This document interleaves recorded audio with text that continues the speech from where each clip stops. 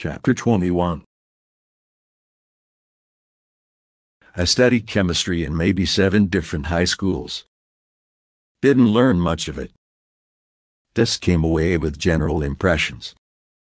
One thing I remember is how you can throw some little extra thing into a glass tube and make everything blow up with a bang. Just some little power produces a result way bigger than it should. That was how I felt about Molly. I'd never met her before. Never even heard of her. But I felt angry, way out of all proportion. I felt worse about her than I felt about Joe. What happened to Joe was in the line of his duty. Joe knew that. He would have accepted that. Joe and I knew about risk and duty right from the moment we first knew about anything at all. But Molly was different. The other thing I remember from the chemistry lab is stuff about pressure. Pressure turns coal into diamonds. Pressure does things. It was doing things to me. I was angry and I was short of time.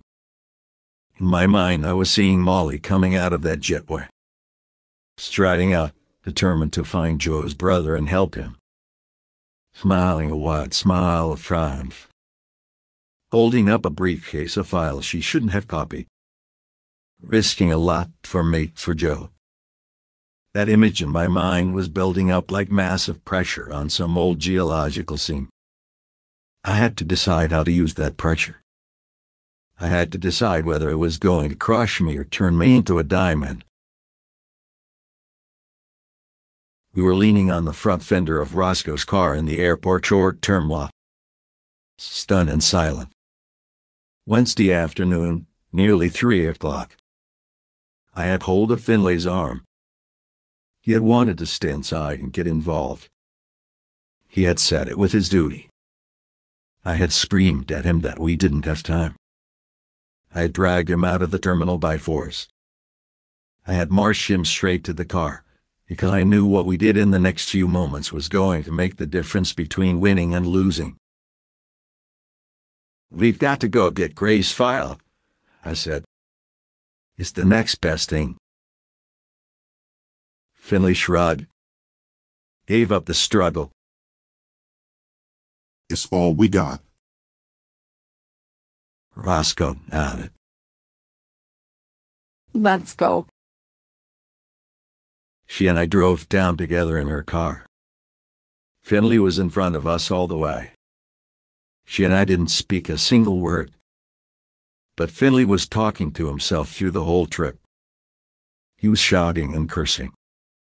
I could see his head jerking back and forth in his car, cursing and shouting and yelling at his windshield. Keel was waiting just inside the station house doors, back against the reception counter, stick clutched in his spotty old hand.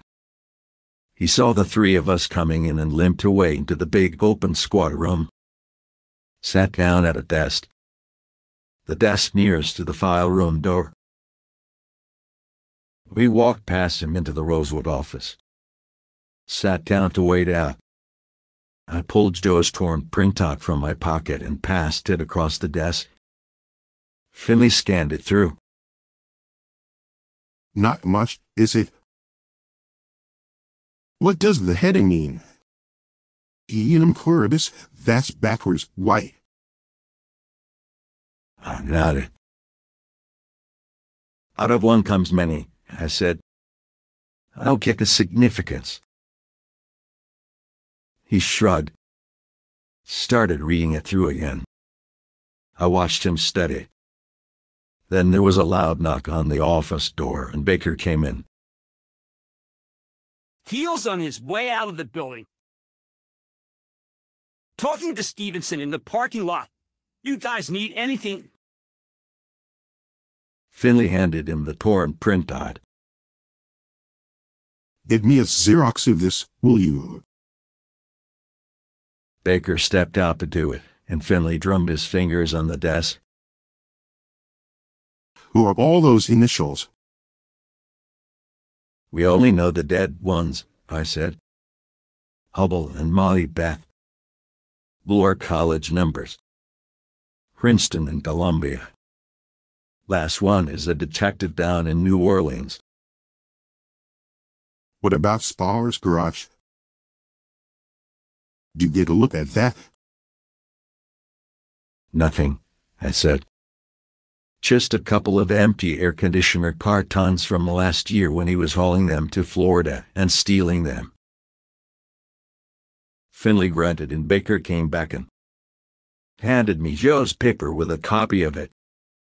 I kept the original and gave the copy to Finley. Feel the spoon. Baker said. We hustled out of the office. Caught a glimpse of the white Cadillac easing out of the lot. Pushed open the file room door. Margrave was a tiny town in the middle of nowhere, but Ray had spent 25 years filling that file room with paper. There was more paper in there than I'd seen in a long time. All four walls had floor-to-ceiling cabinets with doors in crisp white enamel. We pulled open all the doors. Each cabinet was full of rows of files. There must have been 1,000 letter-sized boxes in there. Fiberboard boxes, labels on the spines, little plastic loops under the labels so you could pull the boxes out when you needed them. Left of the door, top shelf, was the section. Right of the door, low down, the last Z. The K section was on the wall facing the door, left of center, eye level. We found a box labeled Kleiner. Right between 3 boxes labeled Clan, and 1 labeled Clipstring Bay. State of Georgia. I put my finger in the little loop. Pulled the box out. It was heavy. I handed it to Finley. We ran back to the Rosewood office. Laid the box on the Rosewood desk. Opened it up. It was full of old yellowing paper. But it was the wrong paper. It had nothing to do with Kleiner. Nothing at all. It was a 3-inch pile of ancient police department memos. Operational stuff. Stuff that should have been junk decades ago. A slice of history. Procedures to be followed if the Soviet Union aimed a missile at Atlanta. Procedures to be followed if a black man wanted to ride in the front of the bus. A mess of stuff. But none of the headings began with the letter K. Not one word concerned Kleiner. I gazed at the 3-inch pile and felt the pressure build up. Somebody beat us to it. Hosko said. They took out the Kleiner stuff and substituted this junk instead. Finley nodded. But I shook my head. No, I said. Doesn't make any sense. They'd have pulled the whole box and just thrown it in the trash. Ray did this himself. He needed to hide the stuff, but he couldn't bring himself to spill his sequence in the file room. So he took the contents out of the box and put in this old stuff instead. Kept everything neat and tidy. He said he was a meticulous guy, right? Roscoe shrugged. Greg idiot. He could have done it. He hid his gun in my desk. He didn't mind hiding things. I looked at her. Something she had said was ringing a warning bell. When did he give you the gun? I asked her. After Christmas. Not long before he died. There's something wrong with that, I said. The guy was a detective with 25 years in the job, right? A good detective. A senior, respected guy. Why would a guy like that feel his choice of off-duty weapon should have to be a secret? That wasn't his problem. He gave you the box because it held something needed hiding. He was hiding the gun. Roscoe said. I told you that. No, I said.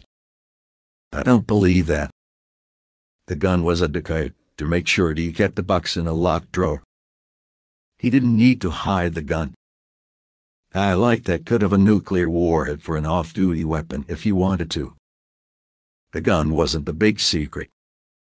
The big secret was something else in the box. But there isn't anything else in the box. Roscoe said. Certainly no files, right? We stood still for a second. Then we ran for the doors. Crashed through and ran over to Roscoe's Chevy in the lot. Pulled Gray's file box out of the trunk. Opened it up.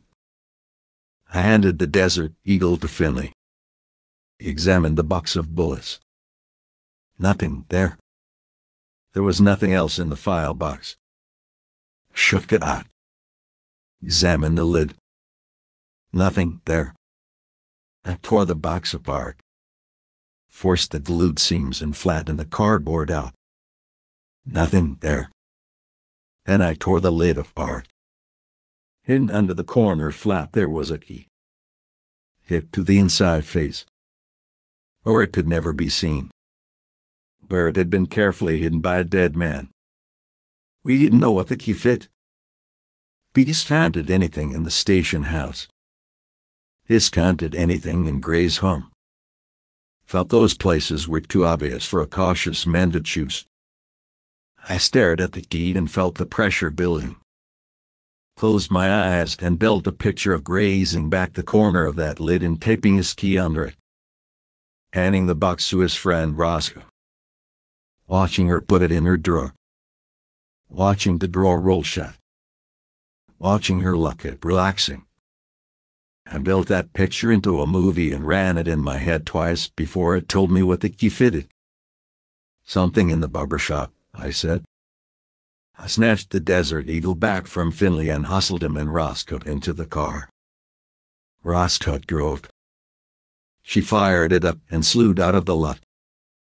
Turned south toward town.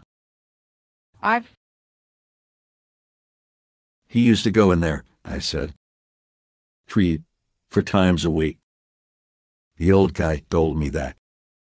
He was the only white guy ever went in there. It felt like safe territory. Away from Till and Kleiner and everybody else.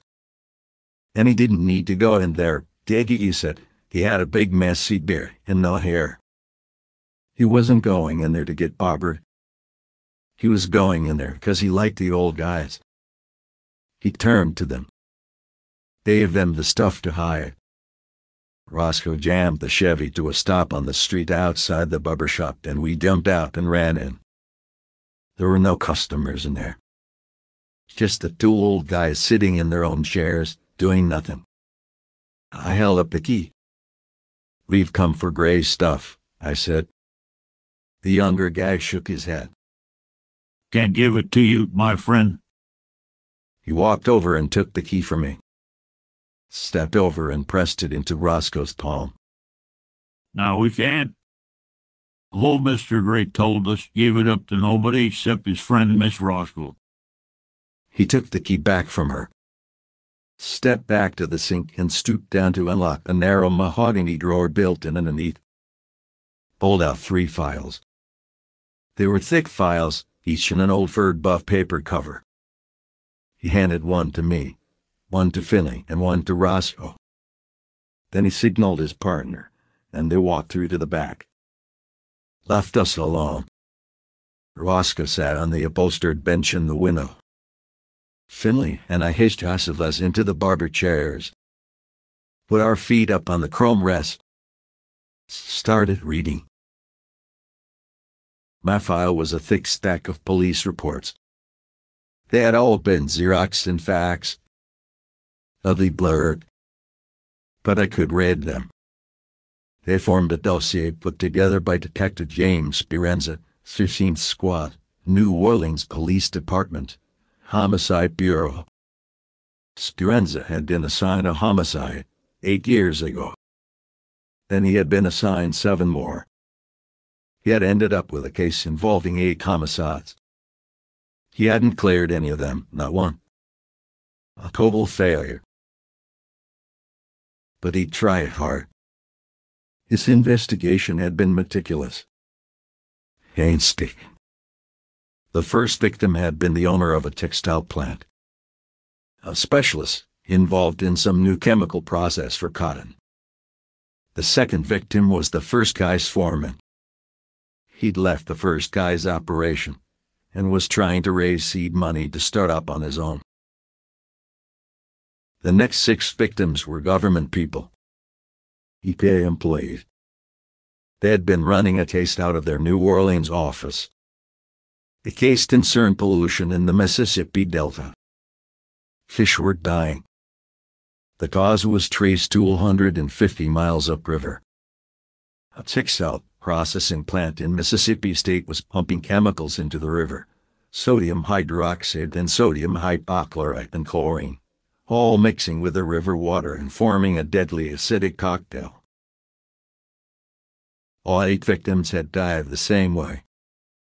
2 shots to the head with a silenced automatic pistol. A .22 caliber. Neat and clinical. Speranza had assumed they were professional hits. He went after the shooter toolways. He called in every favor he could and shook all the trees.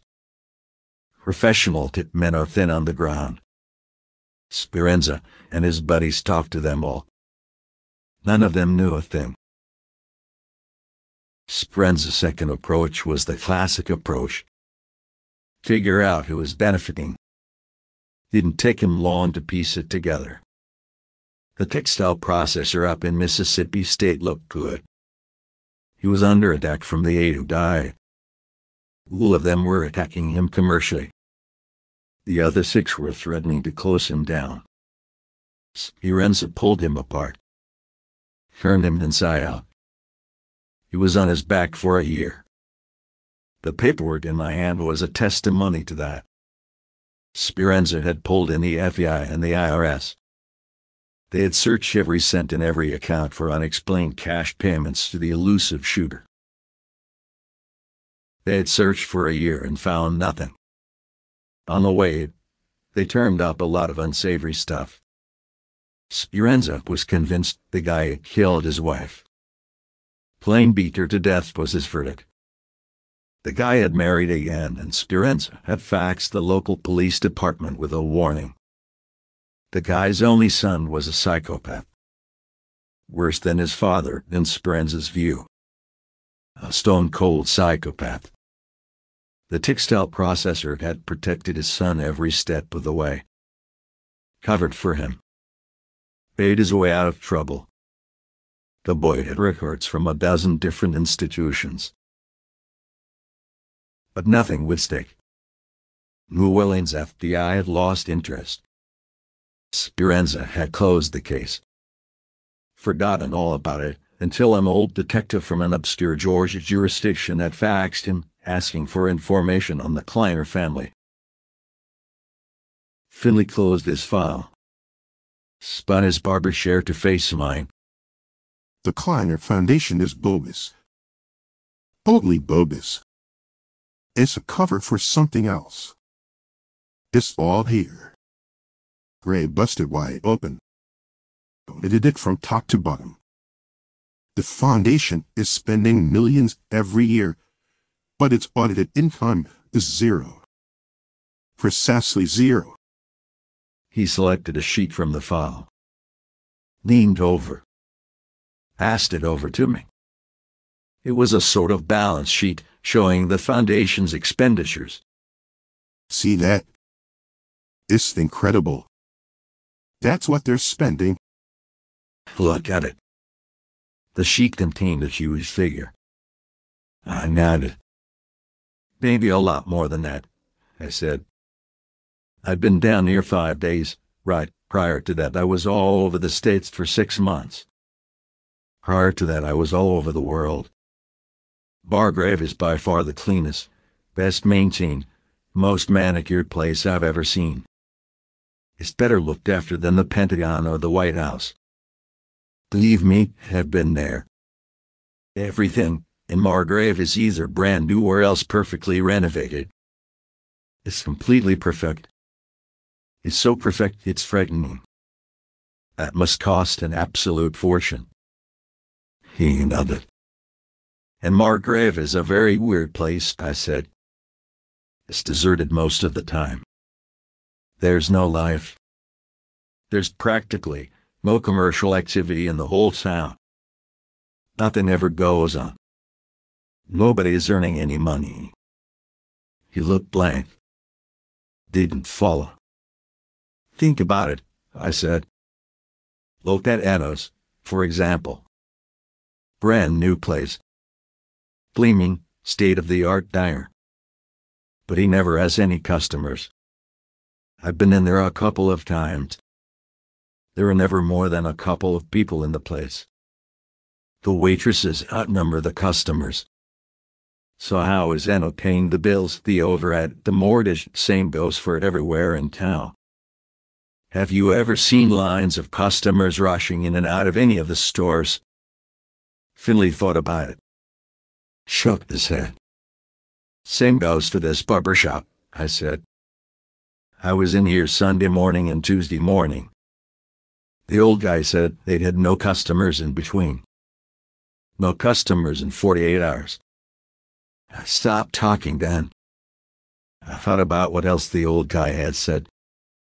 That gnarled old barber. I suddenly thought about it in a new light. The old barber, I said. He told me something. It was pretty weird. I thought he was crazy. I asked him how they make a living with no customers. He said, they don't need customers to make a living, because of the money they get from the Kleiner Foundation.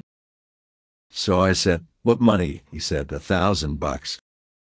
He said, all the merchants get it. So I figured he meant some kind of a business grant, $1,000 a year, right? Finley nodded. Seemed about right to him. I was just chatting, I said. Like you do in the barber's share. So I said $1,000 a year's okay, but it's not going to keep the wolf from the door. Something like that, right? You know what he said then. He shook his head and waited. I concentrated on remembering the old guy's exact words. I wanted to see if he would dismiss it as easily as I had done. He made it sound like a big secret, I said. Like he was way out on a limb even to mention it. He was whispering to me. He said he shouldn't tell me, but he would because I knew his sister. You know his sister? Philly asked, surprised. No, I don't, I said. He was acting very confused. On Sunday, I'd been asking him about Blind Blake, you know, the old guitar player, and he said his sister had known the guy 60 years ago. From that, he got mixed up, must have thought, I'd said. I knew his sister. So what was the big secret? He said, it wasn't $1,000 a year, I said. He said, it was $1,000 a week. $1,000 a week? Philly said. A week? Is that possible? I don't know, I said. At the time, I assumed the old guy was crazy. But now, I think he was just telling the truth. $1,000 a week? He said again. That's a hell of a business grant. That's $52,000 a year. That's a hell of a lot of money, we should. I thought about it. Pointed at the total on Gray's audit. They'd need figures like that, I said. If this is how much they're spending, they'd need figures like that just to get rid of it all. Finley was pensive. Thinking it through. They've bought the whole town. Very slowly, very quietly. They've bought the whole town for $1,000 a week here and there. Right, I said. The Kleiner Foundation has become the golden goose. Nobody will run the risk of killing it. They all keep their mouths shut and look away from whatever needs looking away from. Like the Claires could get away with murder. I looked at him. They have got away with murder, I said. So what do we do about it? Finley said. First we figure out exactly what the hell they're doing, I said. He looked at me like I was crazy. We know what they're doing, right? They're printing a shitload of phony money up in that warehouse. I shook my head at him. No, they're not, I said.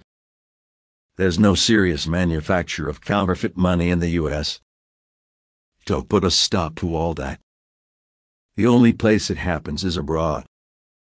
So what's going on? Finley asked. I thought this was all about counterfeit money. Why else would Joe be involved? Roscoe looked over at us from the bench in the window.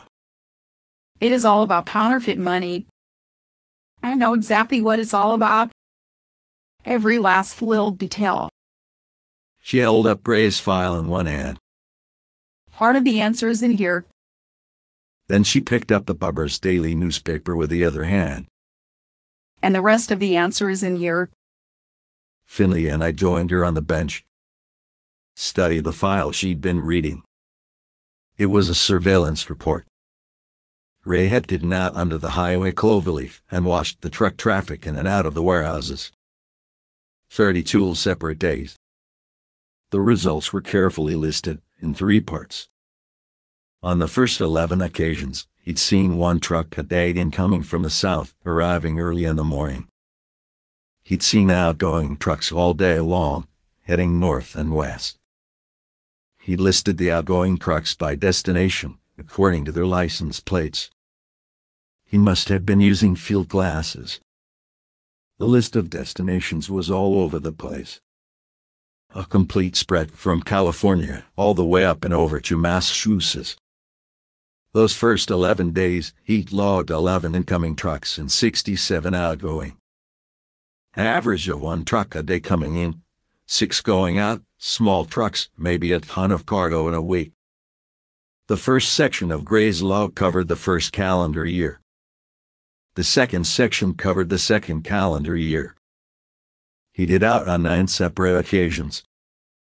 He'd seen 53 outgoing trucks, the same 6 a day as before, with a similar list of destinations. But the log of the incoming trucks was different. In the first half of the year, 1 truck a day was coming in, like normal. But in the second half of the year, the deliveries picked up. They built up to 2 trucks a day incoming. The final 12 days of his surveillance were different again. They were all from the final 5 months of his life. Between last fall and February, he was still logging about 6 trucks a day going out to the same wide spread of destinations. But there were no incoming trucks listed at all. None at all. From last fall, stuff was being moved out, but it wasn't coming in. So, Finley asked Roscoe. She sat back and smiled. She had it all figured. It's obvious, right? They're bringing counterfeit money into the country. It's printed in Venezuela. Some place Kleiner set up alongside his new chemical place there. It comes in by boat and they're hauling it up from Florida to the warehouse in Margrave. Then they're trucking it north and west back to the big cities. They're feeding it into the cash flows in the big cities: Chicago, Detroit, New York, Boston. It's an international counterfeit money distribution network. It's obvious, Finley. is it? Of course it is. She said again. Think of Sherman Stoller. He drove up and down to Florida to meet the boat coming in from the sea at Jacksonville Beach. He was on his way out there to meet the boat when he got picked up for speeding on the bridge, right? That's why he was so agitated. That's why he got the fancy lawyer out so fast, right? Finley nodded. It all fits. Think of a map of the states. The money is printed in South America, comes here by sea, lands in Florida, flows up the southeast, and then sort of branches out from Margrave, flows on out to Ellet in the west, to Chicago in the middle, New York and Boston in the east, Separate branches, right? It looks like a candelabra or a menorah. You know what a menorah is? Sure. Finley said. It's the candles that Jewish people use. That's how it looks on a map. Florida to Margrave is the stem. Then the individual arms lead out and up to the big cities. LA across to Chicago, across to Boston. It's an important network, Finley. She was giving him plenty of help. Her hands were tracing menorah shapes in the air. The geography sounded okay to me. It made sense. An import float rolling north in trucks up from Florida. It would need to use that knot of highways around Atlanta to branch itself out and head for the big cities in the north and west. The menorah idea was good. The left-hand arm of the candlestick would have to be bent out horizontally to reach LA. Like somebody had dropped the thing and somebody else had accidentally stepped on it. But the idea made sense. Almost certainly Margrave itself was the pivot. Almost certainly that warehouse was the actual distribution center. The geography was right. Using a sleepy nowhere place like Margrave as the distribution center would be smart. And they would have a huge amount of available cash. That was for sure. Forged cash, but it would spend just the same. And there was a lot of it. They were shipping a ton a week. It was an industrial-scale operation, huge.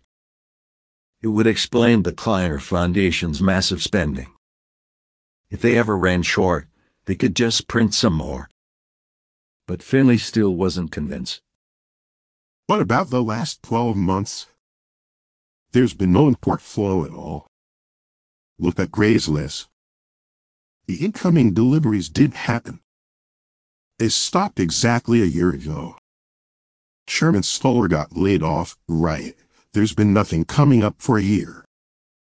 But they're still distributing something. There were still 6 trucks a day going out. Nothing coming in, but 6 trucks a day going out. What does that mean? What kind of an import flow is that? Roscoe just grinned at him and picked up the newspaper. The answer's in here. It's been in the paper since Friday. The postcard. Last September, they started their big operation against smuggling, right? There was a lot of advance publicity. Kleiner must have known it was coming. So he built up a stockpile ahead of time. See Gray's list for the 6 months before last September, he doubled the incoming deliveries. He was building up a stockpile in the warehouse. He's kept on distributing it all year. That's why they've been panicking about exposure. They've been sitting there on top of a massive stockpile of counterfeit money for a year. Now the Coast Guard is going to abandon its operation, right? So they can start importing again as usual. That's what's going to happen on Sunday. That's what poor Molly meant when she said we have to get in before Sunday. We have to get in the warehouse while the last of the stockpile is still in there.